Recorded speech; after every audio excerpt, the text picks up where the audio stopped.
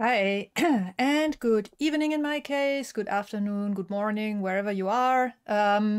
Yeah, welcome to the 48th OctoPrint On Air. I'm your host, Gina Heuske. This is how you pronounce my last name. No B in there, contrary to some people's belief. And yeah, so sorry for having to reschedule this so on such a short notice last week.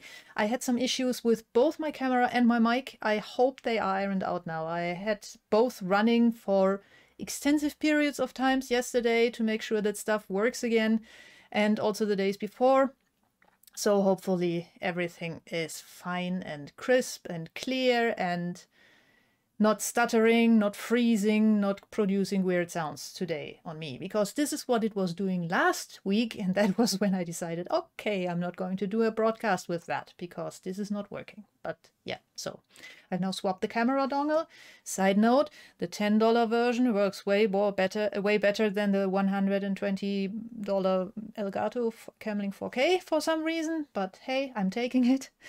And yeah, the microphone also now seems to work again like it should after I unplugged and replugged some stuff. And yeah, that was a not so fun evening when I realized that I had these kind of issues a day before a scheduled broadcast, and actually during a tech check for an upcoming conference. So not the best of times. Anyhow, long intro.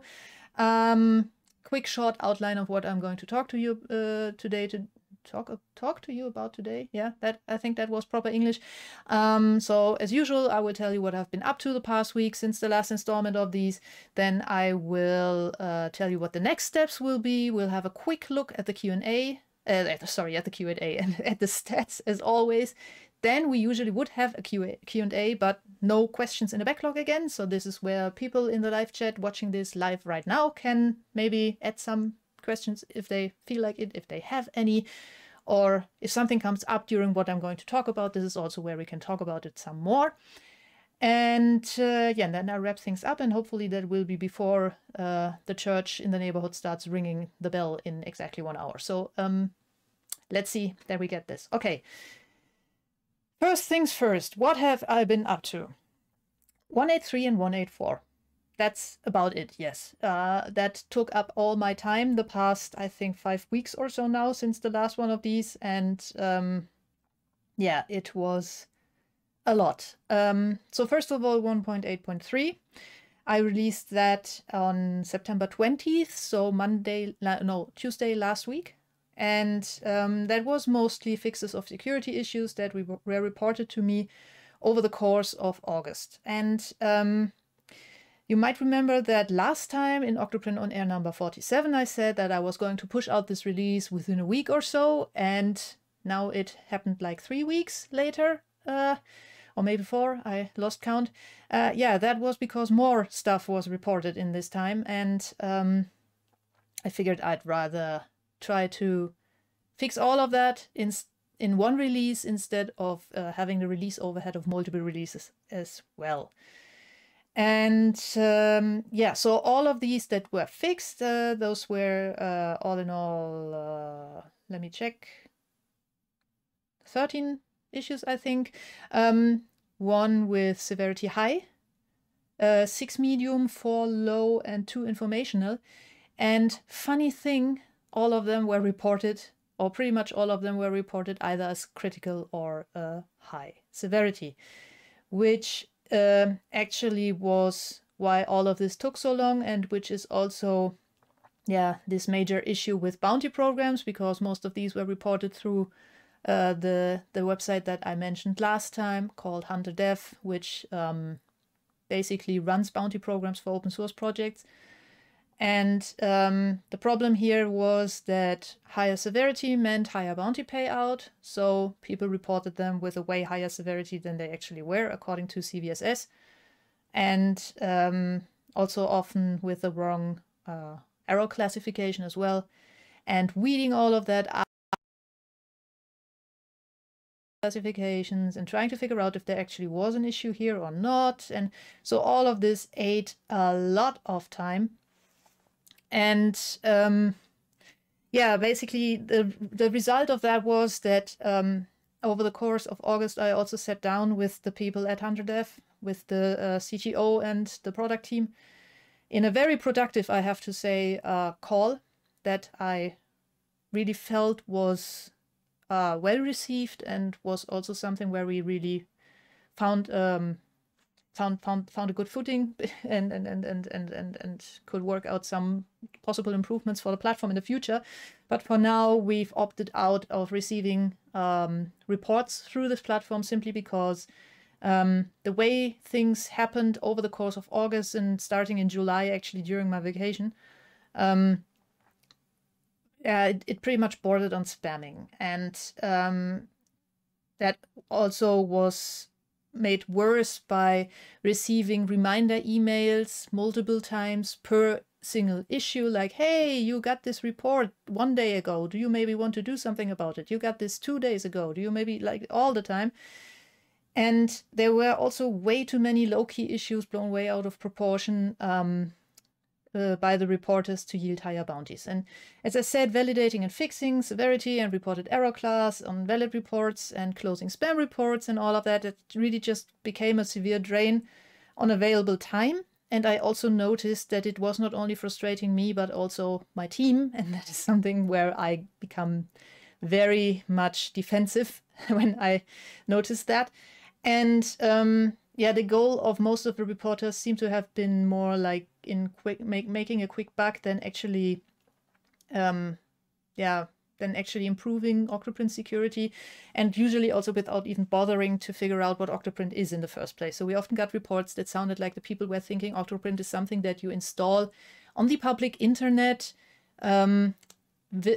accessible by everyone, and that basically is on the same level of exposure like a random WordPress installation, pretty much. And of course, that is not the case unless people port forward, which they are not supposed to do, and which I also keep sounding like a broken record about. I mean, if you don't know what OctoPrint is and how it is used, and it is a bit hard maybe to judge some of the bugs that they reported properly, but that still doesn't justify slamming a high or critical and everything. And yeah, so anyhow, a lot of the reported issues were valid, and this is also why all of them were fixed. But of course, they were overstated because, as I said, they were treated like they were basically a WordPress installation on the public internet. And with the amount of reports that we got and the time eaten up by reprocessing them, which really stood in no sensible, and now I'm missing a word. I hope that I've written it down here maybe. No sensible relation anymore to the improvements that fixing them was actually bringing to OctoPrint and OctoPrint security and all of that. Yeah, that simply was no longer sustainable to keep things running like they were on this platform for the time being. So for now, we've opted out of receiving any reports on hunter.dev. And I already saw someone on Twitter complaining about this and had to chuckle a bit because we already closed one report by them as spam. Of course, if you are using OctoPrint or are interested in OctoPrint, roughly know what OctoPrint is, and run into a security issue, we still want to hear about that, obviously. And there is an established process for that, and there was way before this platform got involved as well, which you can find in the security policy, which is linked in the OctoPrint GitHub repository, and also linked to from security.txt, which is like a semi-standard. So if you go to octoprintorg/security.txt or something, you will find a link to that security policy as well. And that basically boils down to make sure it exists in the current version of OctoPrint, and if so, then send an email with your report to security@octoprint.org. And what I can guarantee you is, if you do the needful and do this properly and do not try to overstate severities, or if you're just doing a proper job on this, you will be sure to receive my biggest thanks. And Maybe also some stickers if it is something really, really bad. But what I will not promise you is a bounty, because I totally get that this kind of work needs to be paid and deserves pay. But apparently guaranteeing bounties of whatever kind, and I mean really guaranteeing it, only seems to attract the wrong kind of people. Low-effort gold diggers that just spray and pray with burp suit in the hopes that they catch some bugs on some projects and then just mass report them without even looking at the projects in question. And yeah, that is simply not helpful, frankly, in most cases at least. And yeah, so that was most of my August and September. And then I continued on with working on 1.84, because briefly after I pushed out 1.83, I got some bug reports in, and some of them looked like they really needed fixing ASAP and couldn't wait until 1.90 or something like that. So I got on with that as well.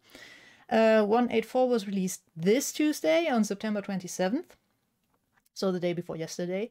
And it really just contains a handful of bug fixes for stuff that was wrong in 1.84. And also some other minor stuff that I found while figuring out why that stuff broke in 1.83. So one of these things was that the global API key was broken in 1.83. So if you... Oh, the light went off. I think the USB power cell that I'm using for that apparently stopped working, but anyhow. One of the things, as I said, was what was broken was that if you were using the global API key in order to access OctoPrint, that did no longer work, because it was the new session signing that I'm doing in order to invalidate sessions when you change your password, or just when the time runs out and stuff like that. That no longer worked. Or rather, the session signing did not work for the API user, simply due to an oversight on my part. And so that was fixed, but still, let me quickly switch over here, because I wanted to show you what the global API key is, and that you should no longer use that, but what you should use instead, because some people seem to be confused about that. So I figured, let's just go about that like this. So this used to be, the thing shown in this screen used to be the only API key that was available in OctoPrint, and that is basically a key that gives you full admin access to the whole platform. And it's also just one key that is shared about all the clients that you put it into. And that used to be the only way to get external access to OctoPrint. And obviously that is not so perfect an approach. First of all, it gives you full admin access. Second of all, if you ever want to change it, you have to change it everywhere in all of your clients. You cannot just simply take away access for one client without also taking away access for all the other clients. And this is why the global API key has been deprecated for quite a while now. And as you see in this big fat warning screen right here, you should not be using that anymore. It will be removed in OctoPrint 2.0, and instead you should be using application keys. What are application keys? Application keys are located here. Here is the global configuration for application keys. So you can manually generate one here for a user. I only have 2 users on this instance right now. Admin, which is an admin user, and test, which is a regular user. So just a person who is able to operate OctoPrint but cannot install plugins and such. You give it a name and you click generate. So for example, I give this the name test, I click generate, and I get a new key, and I close that. And apparently I should also have it automatically refresh in that case. But there's a different way in which you can do that. You can also create, first of all, you should create, maybe you should create at least one user account that does not have admin access, that you then use to generate application keys for third-party stuff like Cura, for example, unless something in Cura needs admin access for whatever reason. But usually it's probably better you don't give random third-party applications admin access to your instance. And you can also go here under your user settings. So for example, you log in as your regular user, you go to your user settings, and then you also have your own application keys right here. So you have test, and you could generate another one. I hope at least here I auto-refresh, here I auto-refresh. Cura, test, you can copy that stuff here. And maybe we should also add some kind of hover effect for a QR code, I'm now thinking, because that is not as easily achievable here as it is in the API key thing. But yeah, what you could also, of course, do is create a new user for your third-party thingy and use the user API key down here. But frankly, I would suggest use the application keys. The good thing about the application keys is there is also a workflow which third-party applications can actually run you through and use to get your permission, basically, to access OctoPrint on your behalf. And that will involve them just sending a request to OctoPrint, a specially crafted one, sending you to a login page where you say, yes, okay, this application may access OctoPrint in my name, click grant or reject if you don't want that. And then this application, if you granted them the access, will automatically get an API key assigned. And that will also show up here, if I remember correctly. Yeah, and so this is what you actually should be using instead of the global API key. Okay. So that was one of the things that I fixed in 1.8.4. The other thing was that invalid API keys were not properly treated. They were treated the same way as if you had not provided any API key. And that was actually an older bug, but in combination with the new CSRF protection, it caused some problems. So I fixed that. And then there was also a big problem, actually, that I think Jim discovered. Or maybe it was Charlie and Jim looked into it. I can't remember, honestly, but the bug report was made by Jim, which is that once OctoPrint started caching your UI and the browser was asking OctoPrint, hey, is there a new UI for me to download? And the server was responding, nope, all fine, use whatever you have. You would no longer get the necessary CSRF token that you now need in order to access OctoPrint's API endpoints from the browser context. So stuff wouldn't work. You would just get a loading failed message and nothing would work until you hit refresh, in which case it would work again. And that obviously could not stay this way. So fixed in 1.8.4. Then some minor fixes on how the WebSocket handles unknown sessions. And we also saw some problems with the new password hashing stuff. And while I did not roll back to PBKDF2, but stayed with Argon 2, which requires some native parts. And also I need to wait. Okay, yeah. The monitor was projecting too much light on my glasses here.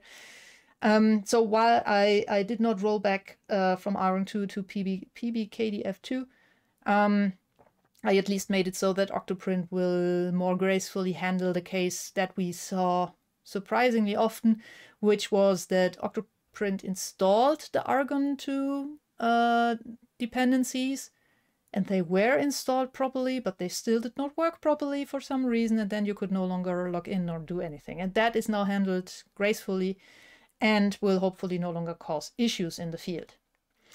And another thing that I added, because we were seeing a lot of problems with the rollout of 1.8.3, was I added, let me quickly switch you over here again. I added this fancy new reverse proxy test page. So if you go to your OctoPrint instance and simply attach -reverse proxy test, there you can leave the trailing / out if you want or not. It works both ways. Then you will receive a page that looks roughly like this. If everything is fine, at least. If something is wrong in your reverse proxy configuration, it might be that some of these rows here are red, and especially if the lower one here is red.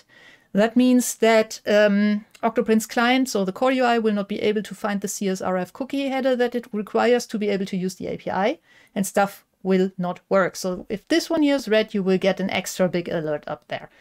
That also tells you that something is broken. And what this basically does is it shows you what the server thinks all of these variables should have as values and what the client thinks. And if there is a mismatch, then stuff will not work properly. External URLs, download URLs or something like that on the API will not be generated properly. Cookie names will not be generated properly. So this cookie suffix here that you see here, if there is a mismatch there, then the client will not know where to look for cookies that it needs to read, which currently is only the CSRF token, which is also the only one it can read.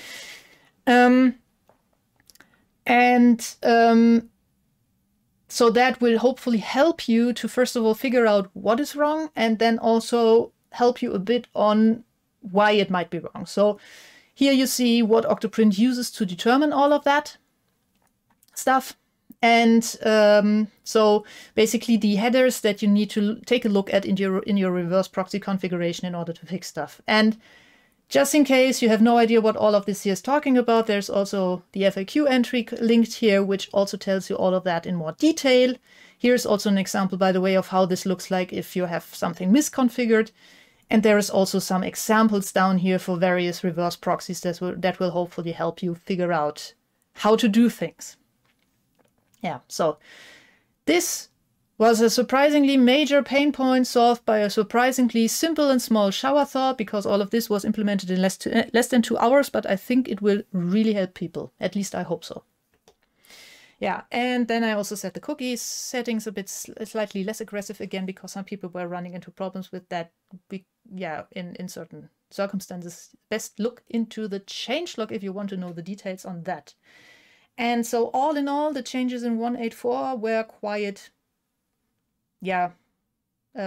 not large in number, and also quite API and HTTP focus, which brings me to an issue that I've once again observed with a vengeance in this release cycle, and that is, please, please, please, please, please, for the love of all that is holy, read the changelog.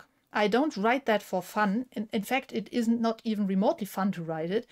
But I write it so that you can inform yourself what you are getting with an update, and ideally before you apply said update. So I do my best to explain in there what has changed in a way so that everyone should understand, or at least get a rough idea of which parts I touched, why, and with what result. And apparently no one, or next to no one, does read that stuff, because after every single update, I usually get complaints along the lines of, I updated and now this part that wasn't even remotely touched in the whole update no longer works. And I mean, sure, something not working is definitely something that we want to get to the bottom of and that we need to figure out. But don't blame everything on an update that you did, or on updating OctoPrint specifically, especially not when you are very, very passive-aggressive about that, which we also get a lot. And keep in mind at all times that correlation is not causation. So just because something happens at a point in time where something else also happens doesn't mean that the one thing caused the other thing. And frankly, at this point, I'm really just waiting for someone to blame an OctoPrint update on their cat suddenly coming down with diarrhea, because it sometimes really feels like that. At this point, the OctoPrint 1.8.4 update has been accused of making printer nozzles crash into print beds. I think also of breaking bed leveling, and probably also the one or other thing that I've now forgotten. So, no. I'm happy to help with problems. I'm happy to help debug things, but please stop blaming everything on OctoPrint updates that goes wrong in your life. Thank you. That being said, we do get a lot of problems that happen during updates, usually either due to one of the common update issues that are linked in every single changelog now, that are pinned in OctoPrint's issue tracker as well, and that are also mentioned in every single release announcement of OctoPrint on the Octo blog. And we also see it that if something is wrong about a user system, like, for example, they happen to usually pull out the power without shutting the Pi down properly, and there is slowly but steadily more and more file system corruption. It might be that OctoPrint runs perfectly fine with half of its files broken because you don't use some functionality or something. But the moment that OctoPrint now tries to update itself and tries to write to some faulty parts of the file systems with its new stuff, then yeah, things will magically break. And that is not the fault of the update, that is the fault of file system corruption. So please stop just pulling power from your Pi blindly. Maybe also give your Pi a new SD card every other year or so, because these things also have wear and tear from using them repeatedly and at some point just break. And in general, just don't immediately jump to conclusions what caused a problem, but do some debugging first before you throw blame around. Thank you very much. And now, if you run into an issue, and it really does look like an issue, like a proper, honest-to-God bug, and even after you run in safe mode and you ruled out every other possible reason for something breaking, for example, if you just updated your printer's firmware as well and stuff stops working, then maybe roll that back first before you say that OctoPrint is at fault. Thank you. But if you have ruled everything else out and you are absolutely sure it is OctoPrint that is at fault here, then please create a proper bug report on the issue tracker in GitHub. There is a form for that you have to fill out. And that will tell you what kind of information we want from you, and it will also tell you where to find that information. And we need all of that information. Information is absolute key in order to figure out why something is broken. Because remember, we are not sitting in front of your OctoPrint instance. We cannot see what you see. We cannot just push buttons and see what they do. We need you to do all of that and provide us with the information about how that went. And that means we need proper bug reports. And proper bug reports are not 183 is broken or 184 is a disaster all over social media and our Discord, because, you know, that is just ranting. That is unconstructive as very unconstructive, and is not helping anyone, least of all you who has the problem.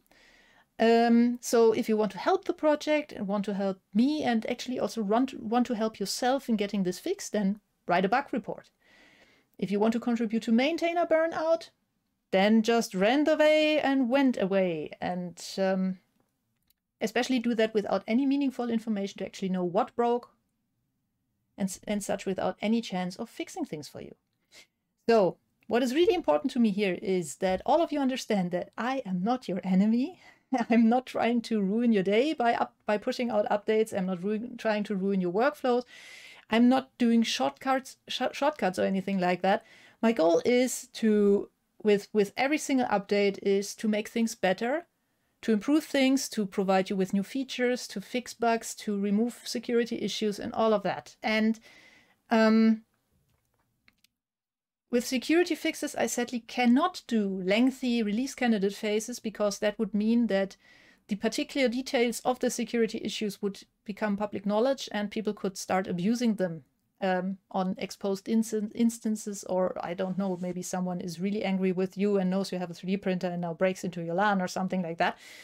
So in order to not zero-day my user base, I do stuff like that in secret.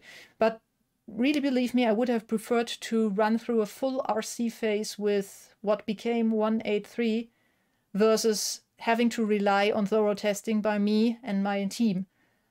Because, yeah, I mean, we do our best, but that is just a really small percentage of usage scenarios, really, that we cover that way. But yeah. So, yeah. I and everyone else who contributes to OctoPrint is just human. Mistakes happen, and when they happen, you can bet your head on us and me and everyone wanting to make them unhappen and fix things again. But for that, we need your help. And help means doing the needful, providing a bug report, also being there when we have questions like, can you maybe try clicking this? What happens if you set this config to that? Or maybe can you also do the following and then provide a log file from that? So yeah, I really cannot describe how frustrating it is if you get an issue, a bug report on the issue tracker, and then have to run after certain bits of information that you need on top of things in order to fix stuff, and the person just stops responding. So now you know there is a problem. You see the problem. You understand that it apparently happens again and is reproducible by them, and they just vanish into thin air and leave you out and dry and without any hope of fixing it. And that, yeah, is really annoying. All right, so summary. Too long, didn't listen. If you have a problem with OctoPrint and you're sure it is a bug report. If you have a problem with OctoPrint and you're not so sure it's a bug, but you're out of your own options, you have no idea how to fix this, support request on the community forums or message in the support channels, in the corresponding fitting support channel on the Discord. Hi there, Editing Gina here, and sadly the mic cut out here, but what I was trying to say was if you go on the forums or on Discord and report an issue there, then people will hopefully be able to tell you if you need to open a bug report for this, or will be able to help you directly themselves. So that is the best option in that case. Yeah, but under no circumstances is venting on Twitter or Discord or whatnot going to solve your issue for you. The only thing that you achieve with that is feeling really, really angry for a while, and maybe also making me feel really, really angry at you for a while. But I don't think that is something that is going to help you or me, so let's just skip that part, huh?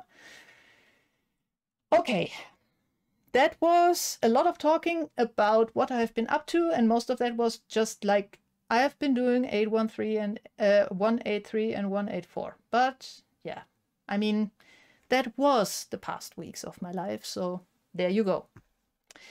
What are the next steps? Yeah, well, funnily enough, this hasn't changed much because, yeah, given the fact that the past weeks I've been doing pretty much the same thing that I did the past weeks that I reported on the last OctoPrint On Air, I haven't yet gotten around to any of the next steps that I told you about back then. So those next steps are still my next steps. So what I want to get back on is there is a ton of stuff tagged as 1.9 in the backlog, so on backlog.octoprint.org, and I need to look through all of this. I finally managed to find the time to at least merge some of the PRs, but there's still one big one that I need to review, which is yeah, turning the whole webcam functionality into plugins so that it is easier to swap MJPEG streaming, for example, for HLS or WebRTC, sorry, the words just slipped my mind, or whatever else. And a bunch of features are feature requests, and also bug reports are tagged with 1.9 as well. And then I also need to look what else I want to have in this release. So that is something that I need to get back to. Then I also still want to rebuild and rewrite the whole documentation. As you remember, maybe the goal was improved sustainability on this project for me, so I don't constantly live with one leg down the drain of burnout, which, by the way, I'm sadly once again am. And one step towards achieving that goal, I think, is improving the whole documentation situation, because right now a lot of the stuff that you need in order to be able to productively work on OctoPrint and understand how certain things go together, and also, yeah, get an easier overview than just reading code is still all up here, and I need to put it from here into writing, and that is something that I would rather do in Markdown than in restructured text. And so the first step is convert everything to make docs, and then start dumping, and that is probably going to keep me busy for the rest of the year. Another thing that I'm really looking forward to is actually on Monday, Tuesday, and Wednesday, and that is a private GitHub conference called GitHub Nova, the 3rd edition of that, which is a conference that they do for the GitHub stars exclusively. So we get some insights into the next next up and coming features on the GitHub platform. And on the first day and on the second day, we also give talks ourselves to ourselves. And I'll be talking about how I fully automated the testing of the OctoPrint up-to-date images that are automatically getting generated now when a new OctoPrint release gets out. So I don't know if you remember that, but this is something that I built, I think, around this time last year, using this new tool that I built, Custopizer. So it is basically a GitHub action workflow that takes the current OctoPy image, the current stable OctoPy image, so 0.18.0, updates the OctoPrint version on that. So if you now download OctoPy via the Raspberry Pi Imager, you get an OctoPy with the current OctoPrint version. You don't have to update the first thing that you do with that. And by now it also updates the kernel, the bootloader. It does some fixing so that stuff doesn't break due to changes that the Raspberry Pi Imager might be doing.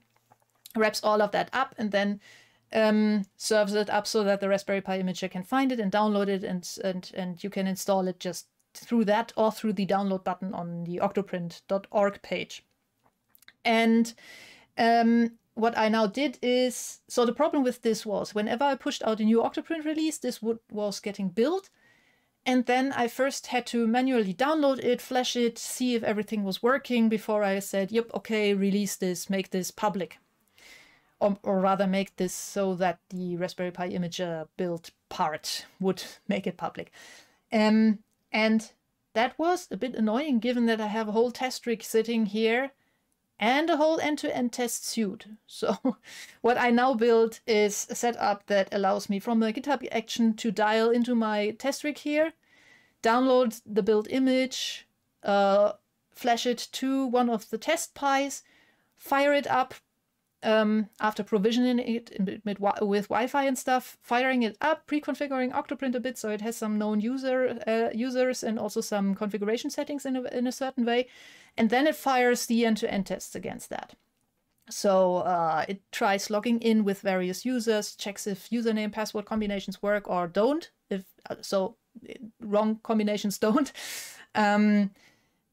Tries to connect to the virtual printer, verifies this works, uploads a print job, opens the settings briefly, closes them again, because all of these were things that in the past got broken by minor things. So a basic smoke test basically. And yeah, all of this is now getting done automatically. It takes something like 20 minutes or so all in all. And when this is done, I get a notification that just tells me all is green, deploy, yes, no. And then I say yes. And I could even get rid of this additional step and have it fully automate, but right now I'm still erring on the side of caution here and want to click yes myself, and after that everything is fine. So what previously took me something like half an hour still now takes me 20 seconds, and yeah, so pretty amazing. And done with GitHub Actions and a bit of Tailscale magic and a bit of scripting. So I'm going to talk about that at this conference. The talk will not be publicly available, but I'm going to compile a blog post from that at some point, hopefully still this year, and publish that on the OctoPrint blog. So that will hopefully also allow all of you to get an idea about how I accomplished that. I'm quite happy about that. So I don't know if you remember how much I've raved about the test rig already, but yeah, with this additional new feature of it, it's really now, yeah, pushed up to 11. It's kind of fun to see all of these little things there in the corner do their thing, do their magic, and me not having to lift a finger in order to do that, and everything just being automatic.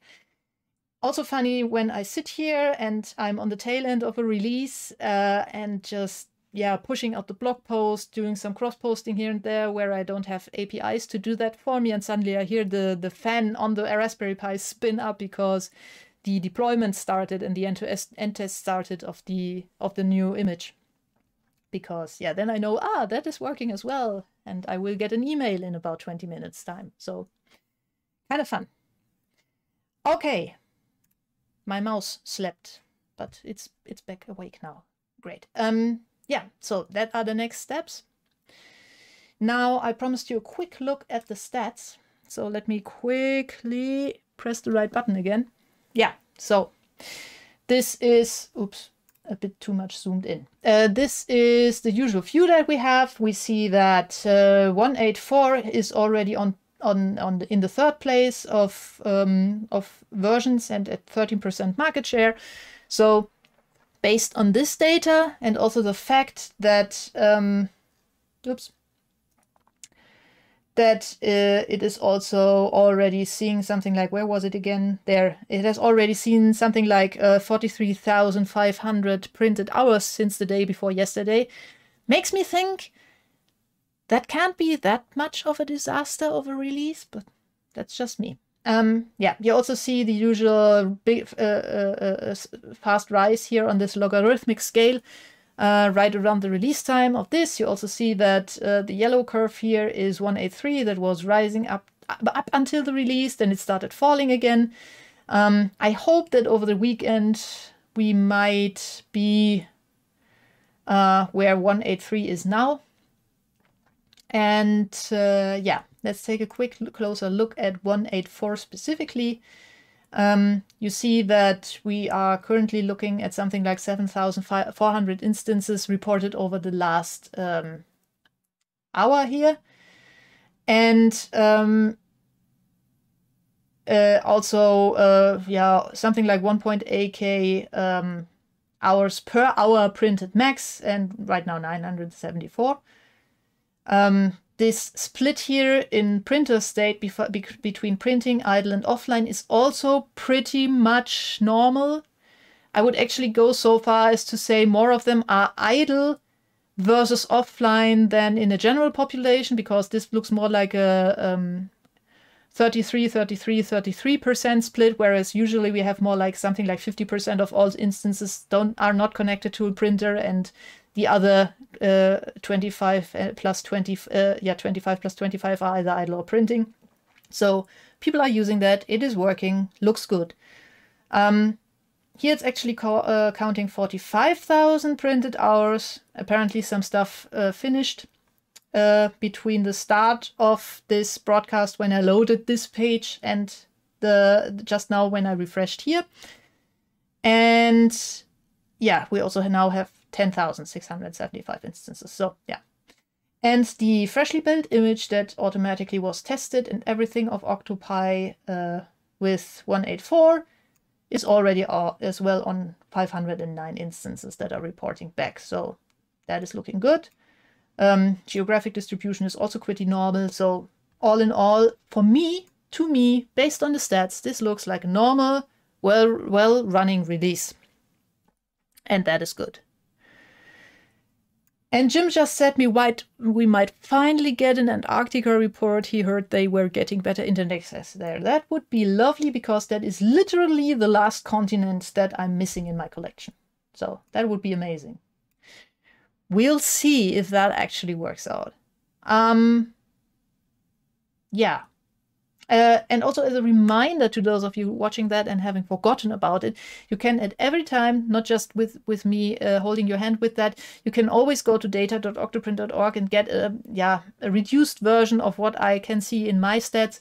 You can see the unique instances. You can see how many total unique instances we had in the past 30 days. You can see the Octoprint version distribution here as well. And there you see that in the past 30 days, we are at 6% and 10,300 instances of Octoprint 184 already. Stable versus release candidates, printing stats. You also see a bit of a time-based fluctuation here, which I always find very funny to see. Yeah, the Python 3 stats. We are still at 12% Python 2 usage, and this saddens me. Update already.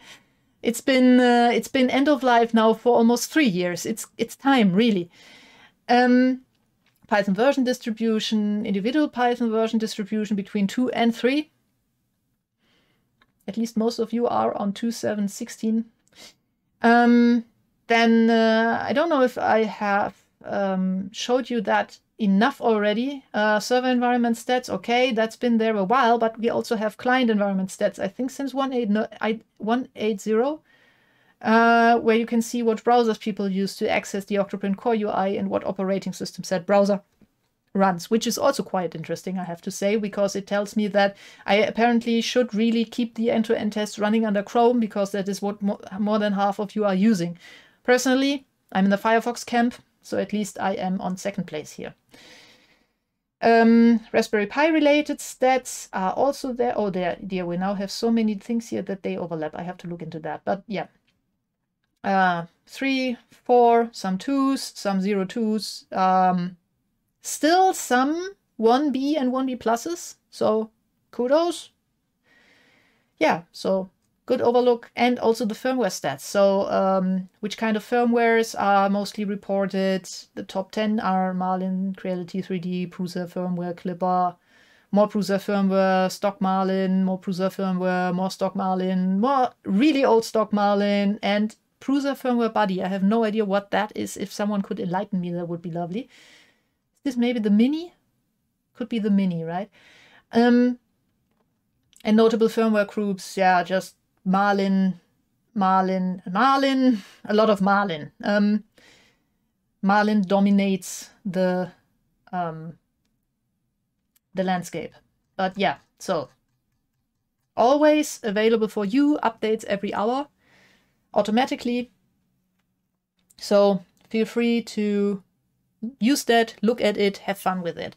There's also, just because most people seem to forget that from time to time, there's also the exports that thing uses.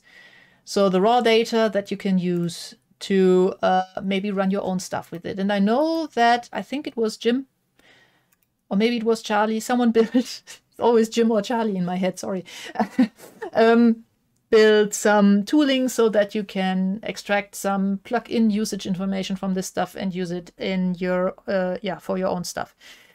Also, fun fact, this is the very same data that is used to populate the plugin usage data on plugins.octoprint.org, which you can see here on the side. So all of this data is available there and can be used, to do things. Why is there a big scroll bar here? Well, I don't have to debug that now. Yeah. Oh, something else that I did and totally forgot that I did it. That was an idea from the guys at SimplyPrint. Great. There. Which is, there is now a little privacy policy link on the OctoPrint plugin repository for plugins which have a privacy policy defined in their metadata. And OctoPrint 1.9 will also show that inside the plugin manager and also in the repository view. And long term, I might also be adding a way to to basically prompt you with this link if you are about to install a plugin that has a privacy policy defined. So you can read that before you install the plugin, and are also made aware that there might be stuff going on with your data sent to an external service or something that you should maybe at least take a look at the privacy policy for. Of course, you can always ignore it. But yeah, so that is a fun addition for this. Okay, then back to me. Jim said that was him, Charlie, and Taylor who did this with the plugin data utilization. So good job on that, really fun. So they basically can now, there is some project with which you can create your own landing page pretty much for your plugins, where you can see the stats for your plugins. Yeah, this apparently was made by these three and also works based on these exports. Okay, so that was the stats. And on one last thing that I did, because I just remembered it right now. Now that would be the point where we do the Q&A. I'm taking a look at whether there are any questions in the chat right now. Right, the thing that was at the start of this broadcast still glowing up here, the little star with the OctoCat in the middle, that is a GitHub star LED sign that they sent us for GitHub Nova, and I absolutely love it as my background decoration. I just have to make sure it actually gets a proper power line laid, because right now it's still working on a USB battery pack, and I think that ran out just during the broadcast, which is a bit sad, but you still saw it at the beginning, I hope. Yeah, and it nicely pairs up with the OctoCat over here. And what you cannot see, but at least see the light that it produces, is that on the wall there, on the side wall behind me to my right, there is a big GitHub logo LED sign as well that I got, which is like this diameter. So that is really fun. And apparently now I probably switched it off. Okay. I was just surprised that the capacitors apparently were giving it so much power still that didn't compute. Okay. Yeah. So does anyone have any questions about the stuff that I talked about? Otherwise, we can also just call it a day.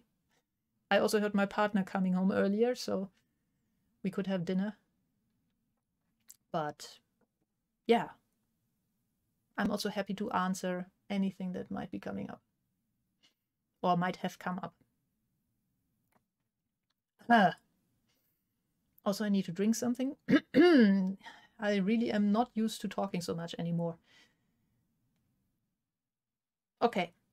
Apparently, so far at least, there is no action in the live chat about any kind of questions, so I'm simply going to wrap this up, and if anyone still comes up with it, I'll simply still get to it before I shut down the session. So, yeah, the next one of these we will have, as always, in something like 4 to 6 weeks. I try to stick to the regular schedule, but sometimes stuff comes up or hardware stops working like it should, like we saw last week, and that can delay things, but there is hope still. And yeah, I will announce it on Patreon and GitHub sponsors as always, and I think that is about it. With that being said, just thanks for being here. I hope it was interesting. Even though it was a lot of me standing on a soapbox this time, but yeah, sometimes this stuff just needs to be said, because I feel that people really don't seem to understand how things work. Also, sorry if you just heard my stomach grumble. Yeah, people just seem to not understand how some things work and how they can actually help by doing very, very small but very, very meaningful things, like just writing a proper bug report instead of venting somewhere. Yeah, okay. Then, as I said, hope it was interesting. Thanks for being here. Stay healthy as always, and happy printing until next time. Bye-bye.